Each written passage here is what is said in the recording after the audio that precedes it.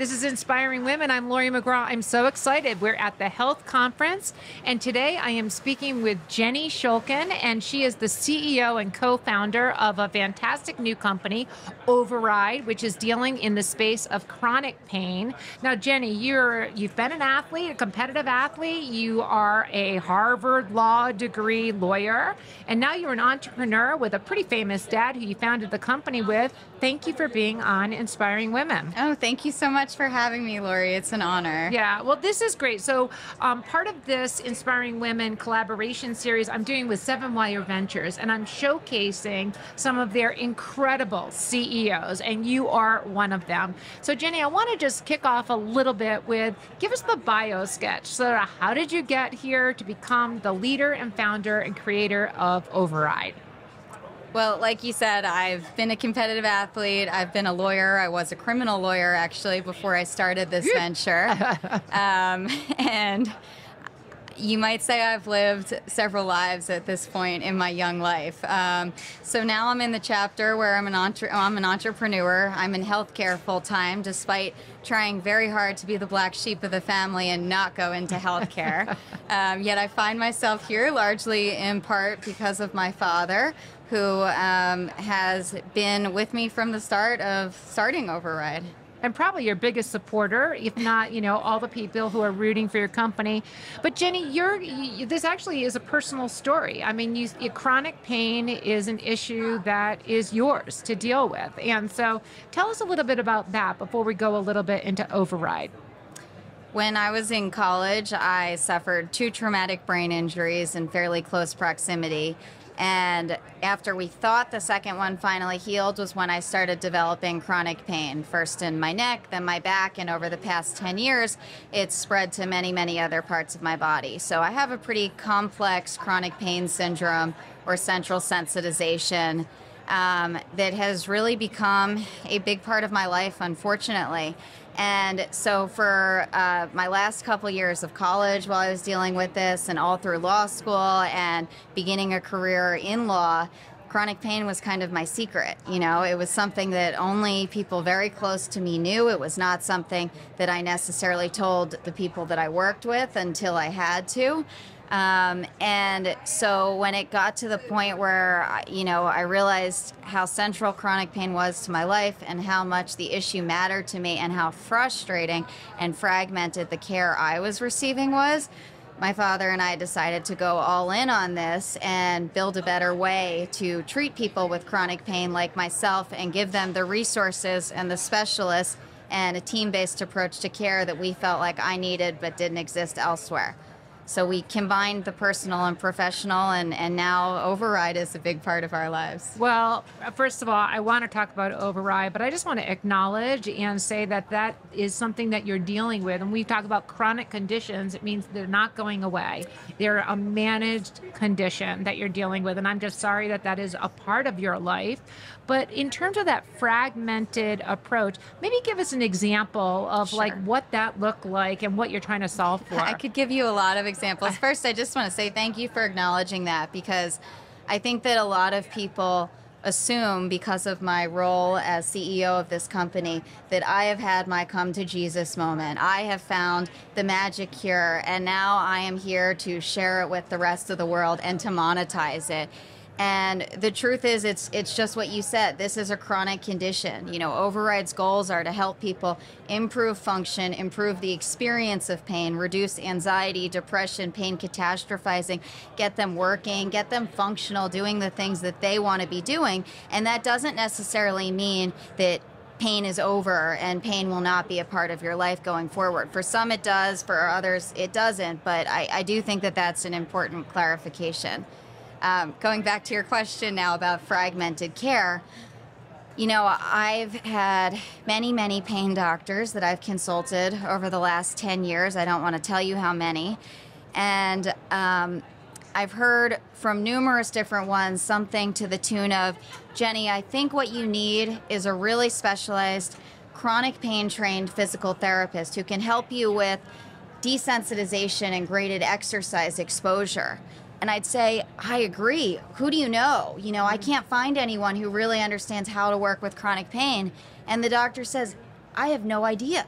Uh, You know, or maybe I knew someone once and she was excellent, but definitely doesn't take insurance, and I think she moved. I haven't heard from her for a while. So, you know, it's things like that, but just as a very broad sweeping generalization, it's your pain doctor not talking to your surgeon, not talking to your physical therapist, none of them talking to your behavioral health care provider if you have one, and all of them giving you different messages, different treatment plans, and the patient is left kind of spinning their wheels, not knowing who to listen to and really getting nowhere. Right, and trying to figure out what every day you're trying to manage through. I want to talk about the, you know, a lot of different aspects about chronic pain, whether it's stigma, the fact that you talked about it as a hidden issue.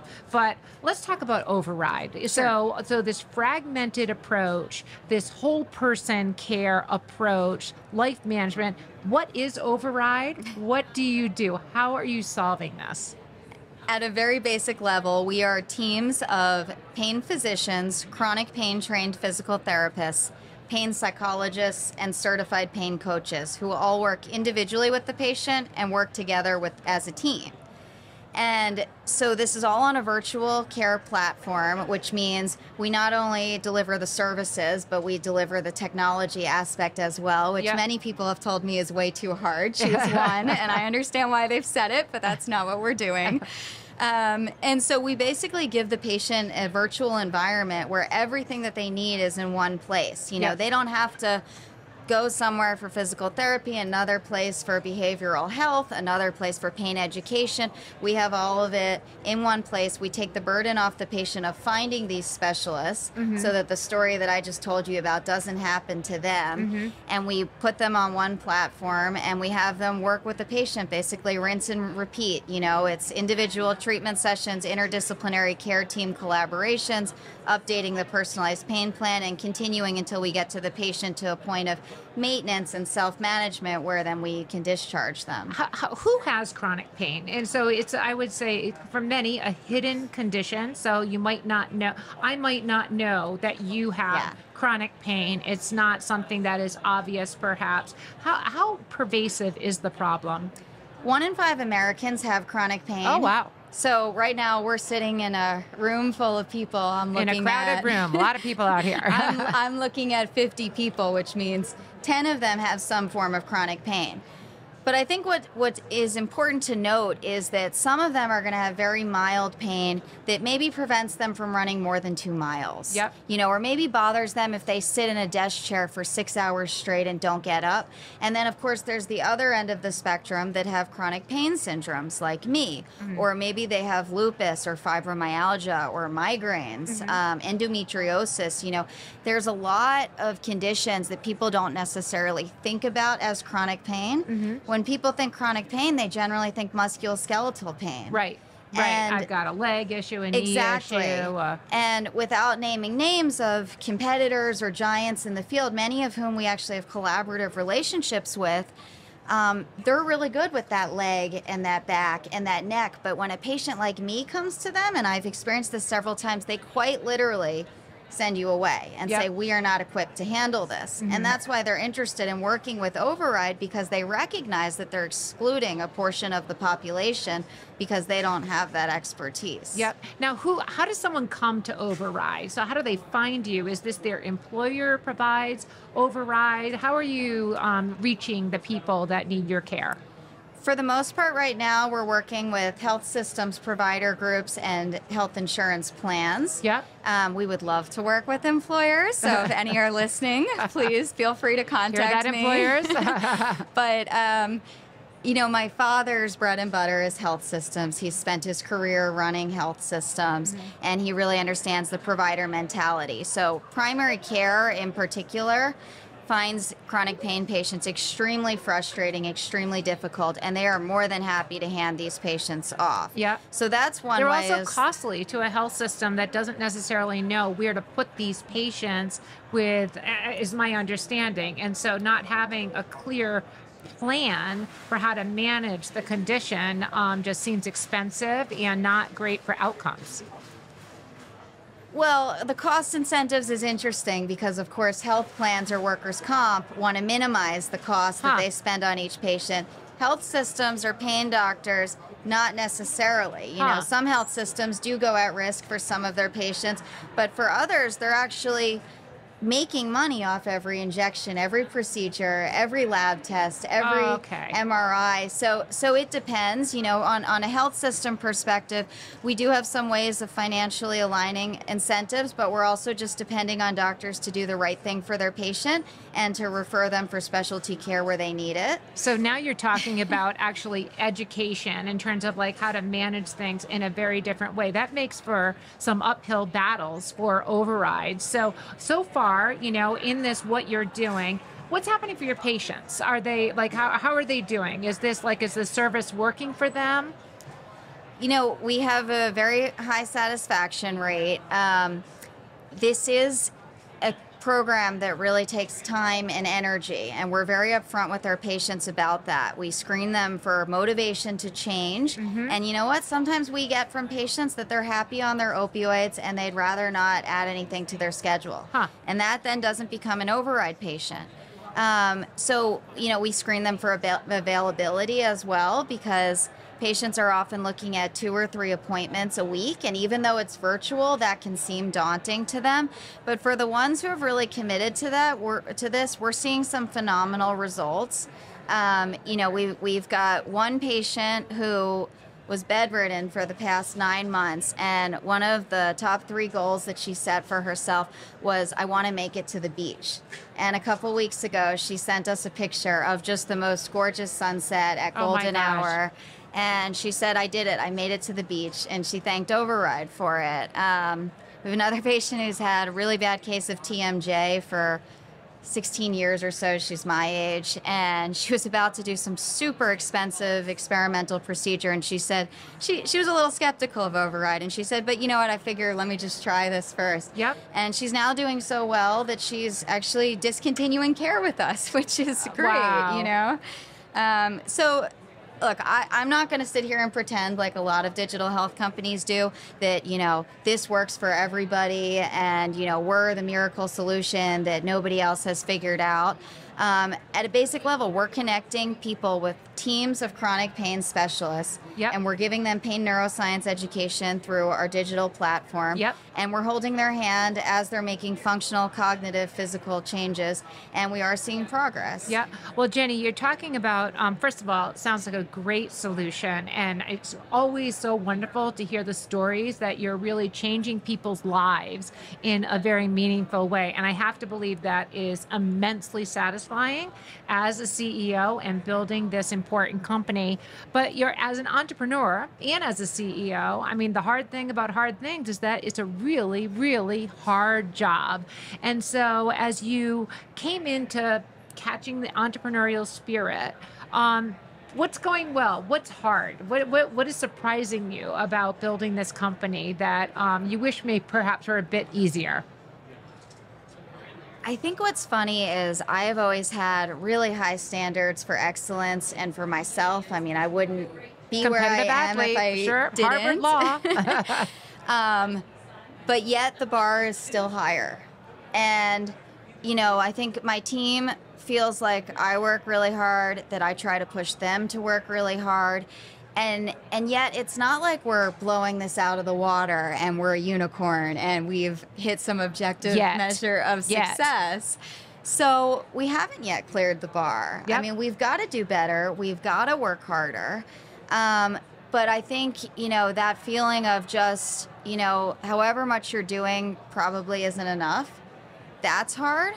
And then I think similarly, you know, as a born perfectionist, I am a little bit surprised at the standards for perfection in this role. You know, there's no other role necessarily, I shouldn't say no other role, but I can't think of many, where you're expected to constantly find the right balance of empathy and discipline and, you know, kindness yet firmness, and where you're constantly being pushed to improve your people skills, your business skills, just every part of the job. And so that is, you know, challenging and stimulating at the same time. Great. Okay. Well, that's you have a very good perspective on those different things. Okay, Jenny, a couple more questions for you. So you co-founded this company with your father, who previous Secretary of the VA, very well known, David Shulkin. And so, how's that going? Is it great all the time, or is he letting you do your thing? Or tell us, give a little inside scoop on that. Well, definitely he is letting me do my thing. Sometimes I wish that good job, Dad. Good job.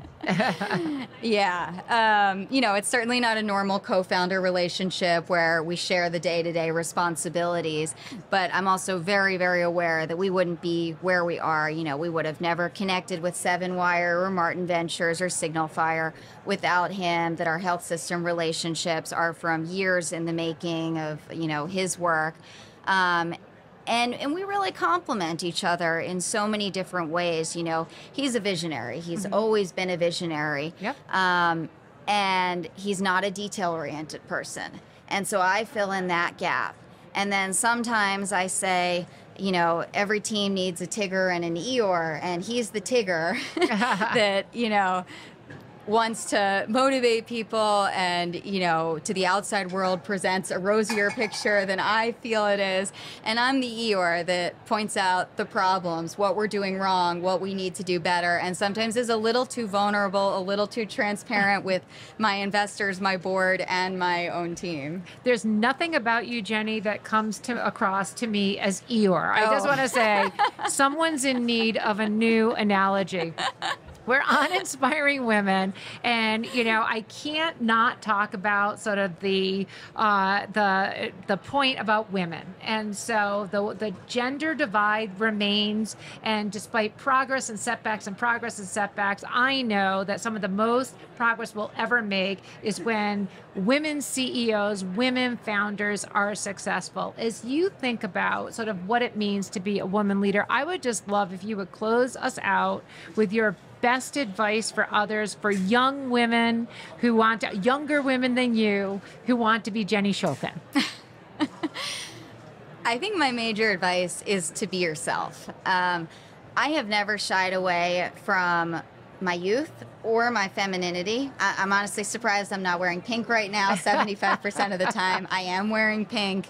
I don't put my hair in a bun just because, that'll make me more masculine or anything.